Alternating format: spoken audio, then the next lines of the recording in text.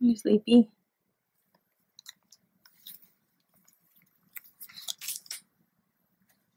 Does it look like you?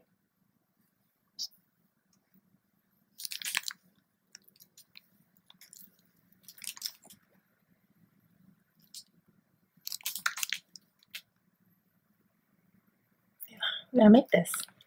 Should we make this today? High five. High five. Oh, oh. High five. High five, Lila. High five. Lila, high five. High five. Lila, high five. Oh, high five. There we go. Okay. Good girl.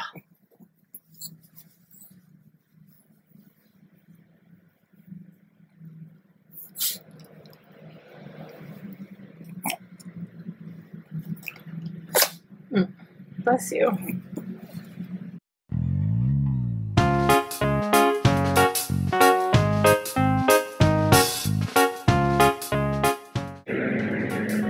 Get instructions. We have, I guess these are like for the eyes. Interesting. Can we go sit? Sit? Sit? Good girl. Good girl. No, no, no, not for you. This is going to be the Maltese hair, I guess. It's a different color. Let's go right. No, Lila, no. Sit. Lila, sit. Sit. Sit. Get those hair things in red, black, and pink. Just for the cup. Get a needle. And you have a bunch of instructions. Oh, so Japanese instructions, English instructions, and then photographs. Whoa! It's a pretty intense amount of instructions.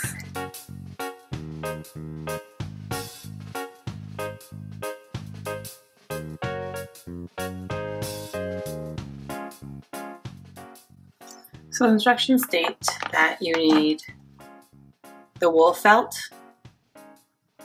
it's here, a needle,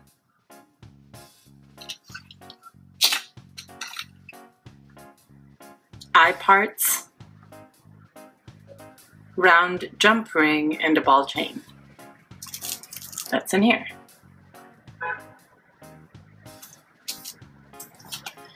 What you need to prepare: an owl, glue, pliers, scissors, a ruler, what? And an exclusive woolen felt mat. I don't have that. Let me get the other things.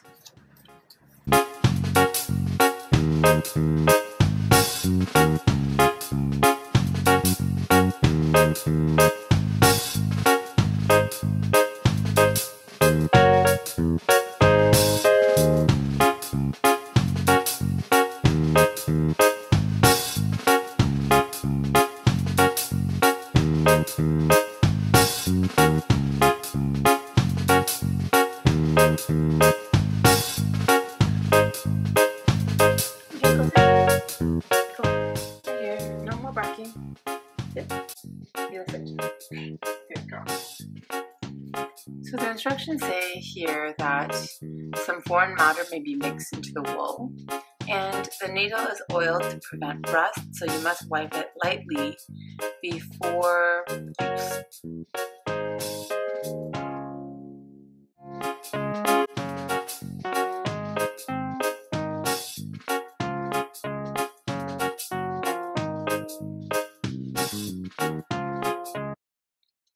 So the pink has to be, dark pink has to be in 3 equal pieces.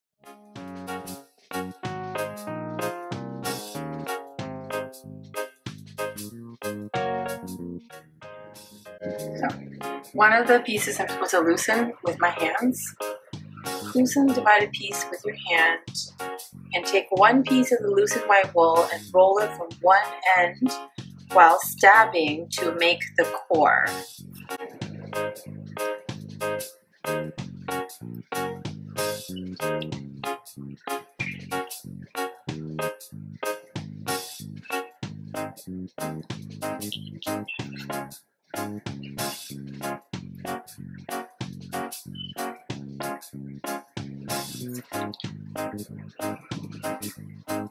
Stab it together to make it a circle.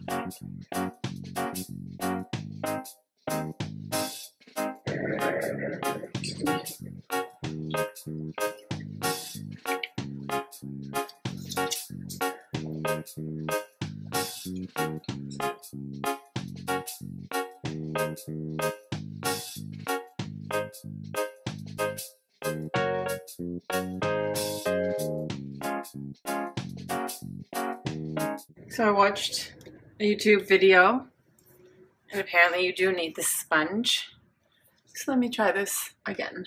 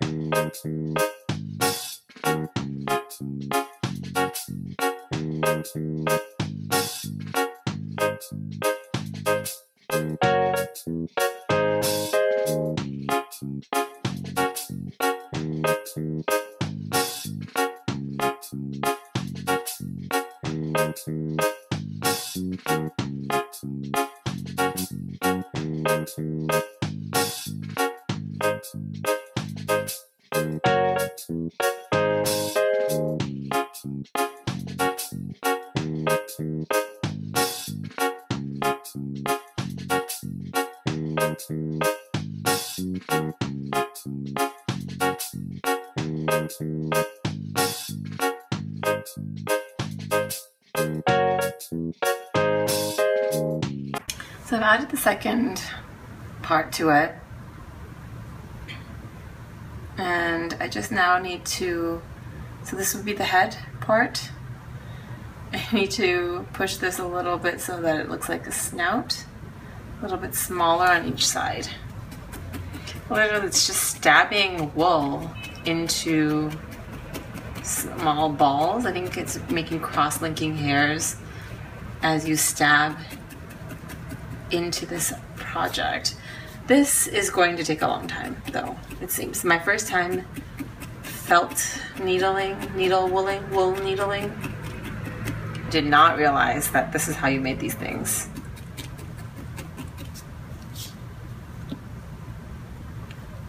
I've stabbed myself about once or twice now, so be careful if you're making one of these.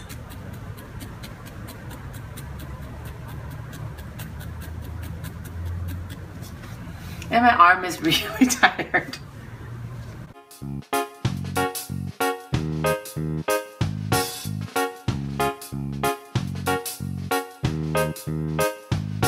Look up, look up, look at me.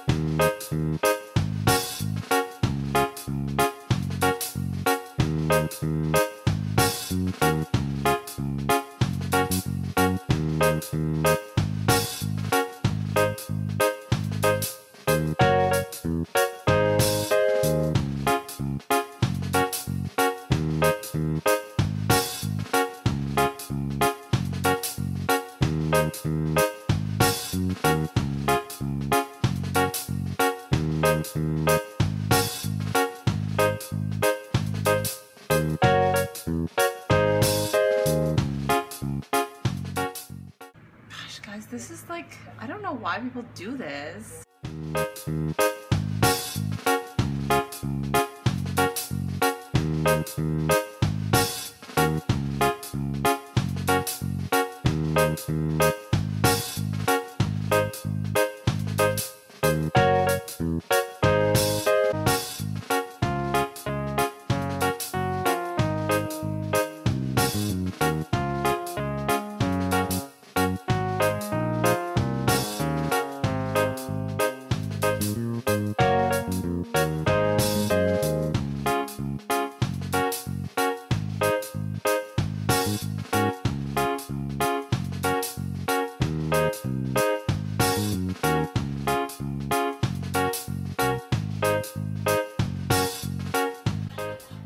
Oh, it's so cute now.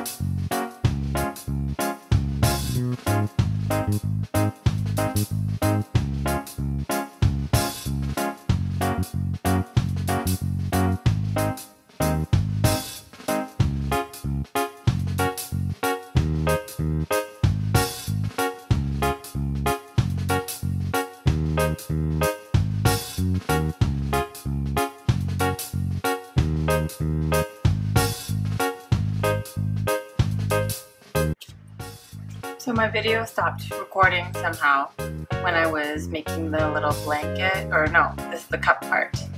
But essentially what I did was I wrapped it around the dog and then at the end I just kept stabbing it over here. So now it kind of still looks like a blanket, but I'm hoping that once I add the little handle over here, it will look a little bit more like a cup and does not stand by itself. Oh, it stands by itself. It can't stand. So what I did with this portion is it was a bit too long from the cup part, so I decided to take it off, to cut it off and make it into the handle. I saved myself from stabbing an entirely new bunch. It looks like for the handle this has to be super tight.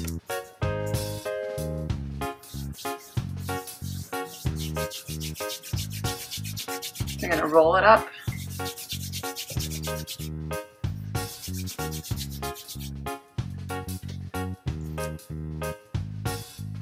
And continue stabbing.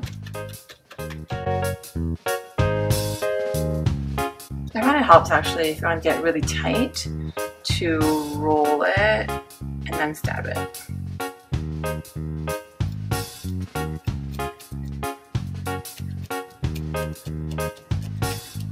So when you roll it, you have to hold it down. Roll it, pull it down onto your sponge on both hands, using both hands, and then stab really carefully.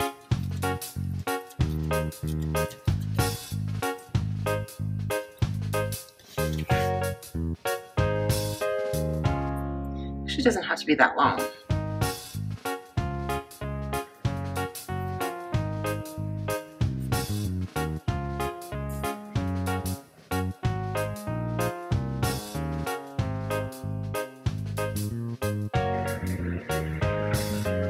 So the seam, this is where I attached it originally. Attached the two pieces of the cup together. And I'm just going to put this here.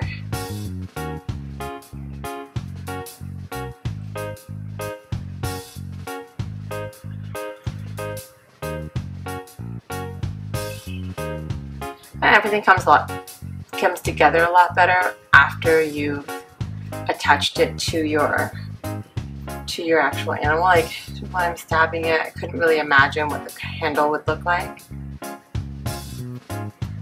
So it's better to put it on first so you can get a good idea of what it will look like when it's on your, when it's actually on your needle felt animal.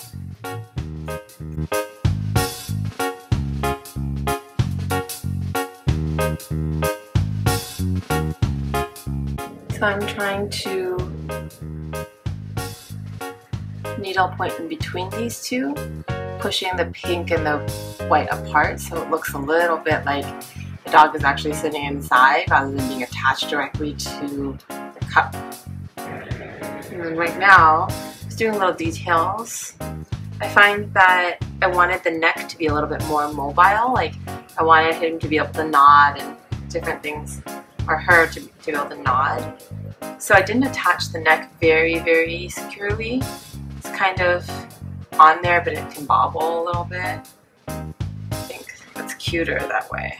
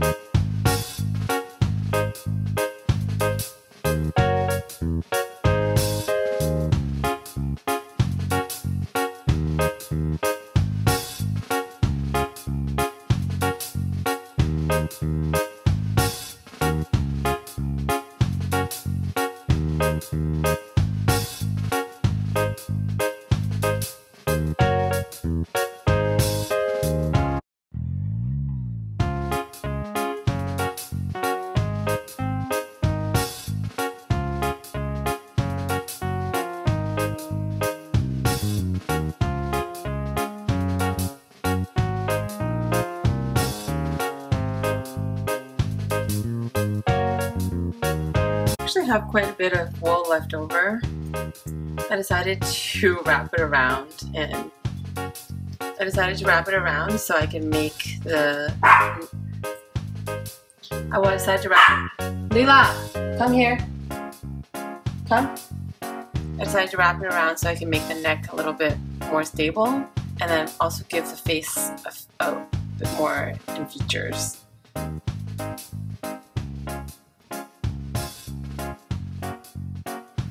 This kind of bothers me that it's like a animal shape and I'm just stabbing it with a needle. Like, I don't know, not that it bothers me, I'm just saying it's funny how I did not know that needle felting was done like this. I thought, I don't know what I thought, maybe like you spun the yarn or something. But doesn't that just look bad? Like stabbing the dog.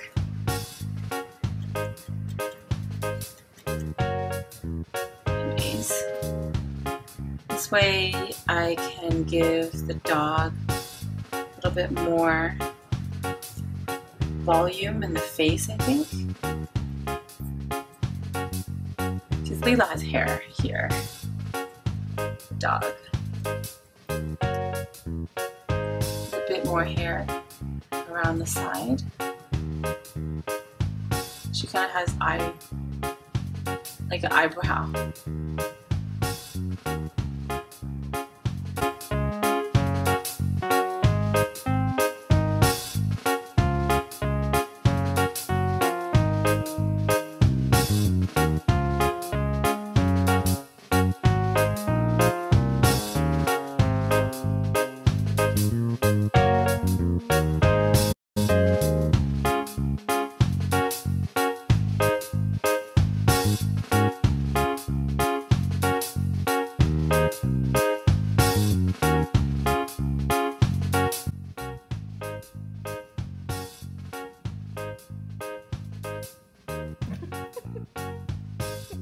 This is Lila's favorite chair. It's a Muji beanbag chair. Quite soft, and she likes it a lot. So, this is the item that I was working on. I did not put down the keychain part of it. This is what I ended up with. To look like Lila. I don't think it does. She likes to put her tongue out sometimes. I'm too happy. She's not happy right now. Are you not happy? But oh, sorry, Lila. So this is what I made. This is the kit, and here's the inspiration. You know, high five. Girl, can you put your tongue out? Can you put your tongue out? Can you do it? Yes. No, don't eat that. Don't eat that.